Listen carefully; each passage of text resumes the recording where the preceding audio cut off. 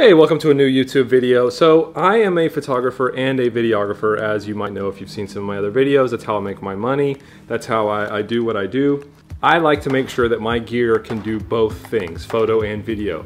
So I just got in actually today, the Aputure 120D Mark II. I had the 300D Mark II, and then I had the Aputure 120D, the original one. I wanted to see if I can sort of mimic Peter Hurley's Flex Kit, which if you don't know what that is, it's by Westcott. He's a well-known, like probably one of the most famous headshot photographers in the world, based in New York City.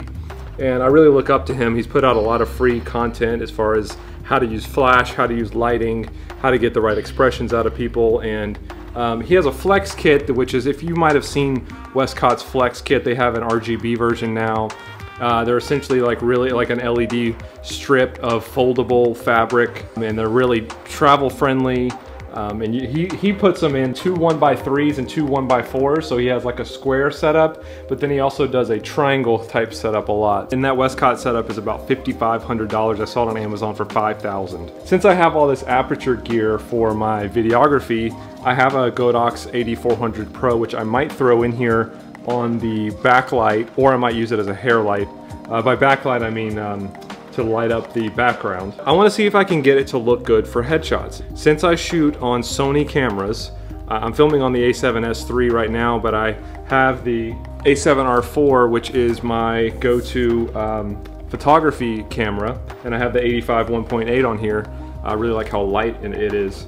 I want to see if I can get this as my nice constant light setup without having to deal with a bunch of flashes. I understand how to use flashes are great, but I really want my Aputure lights to do double duty for me. I'm not saying that this is the cheapest way. I'm not one of those YouTube channels where here's the cheapest way to do this or that. I believe in investing in yourself and investing in your gear. The 300D Mark II is like 1,100, 1,200 bucks. The 120D Mark II is about 700. The 120D original you can probably get for 400 or 500 bucks or less now. That's not that cheap. And then you've got all my grip equipment here. I'm using some C-stands, and then that backdrop is maybe 200 bucks or less depending on what brand you go with. And then I have my camera and whatnot. But using a mirrorless camera, I can see what my shot's gonna look like before I pull the trigger. But I'm gonna bring my wife in here. I have a headshot shoot tomorrow morning, and I'm gonna try and bring you guys along if I can. I'm just gonna do some test shots to kind of see if I can get these shots to look like I'm thinking they might look. I'm just gonna play with it. Part of the fun of what we get to do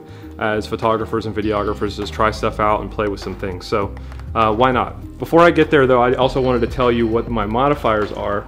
So I recently invested in the Rapid Box switch by Westcott. So this is a 1x2 strip light. So a lot of you guys that aren't into photography, if you're just videographer, you might not know about Westcott as much. They have these strip boxes. This is 1x2. This is the 1x4. And then I also have their Octabox. It's like I think it's a 32 or 36 inch. They have large, they have small. But right here, I'm using the Aputure Mini Light Dome 2. Since it breaks down really fast and easy, it's the smallest light dome that I have, just as a bottom fill light.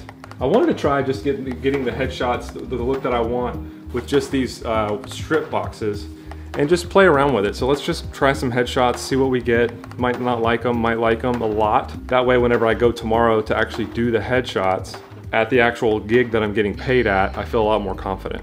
So, and the other cool thing with these Aputure lights is I can turn them all on and off with this one remote. So you've just got one program to group A, one at B, and one at C, and you can turn your brightness up and down on all of them. Let's turn that guy way up. There we go. Let's get my wife in here. We're gonna try some headshots and just see what kind of stuff we can get. And now I'm gonna put on the flash. It's at 1/128.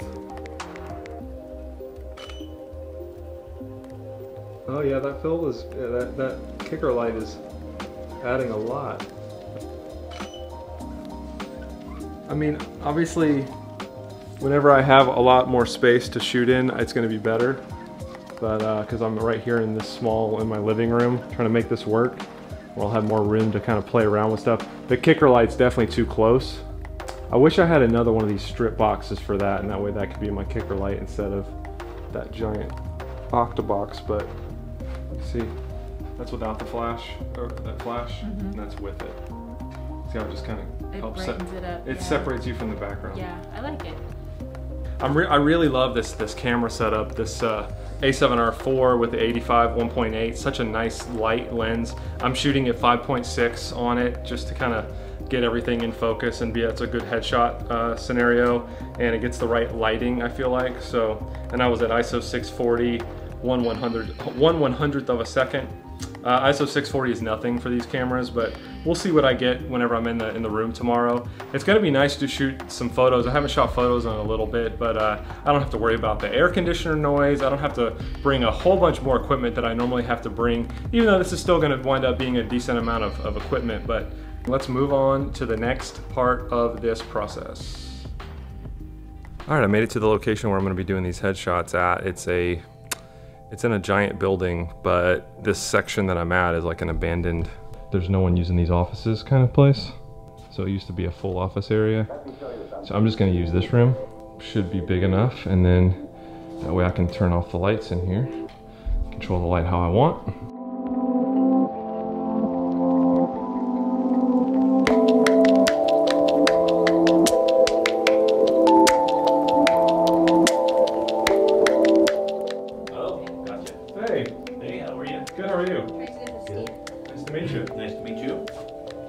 Come a little close to me here. All right. Okay, so you can take a small step this way, right, a little bit back, right there. All right. And then I'm just going to kind of build my lighting up around you.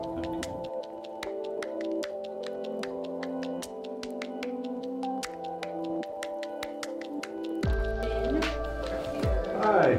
How are you? Welcome.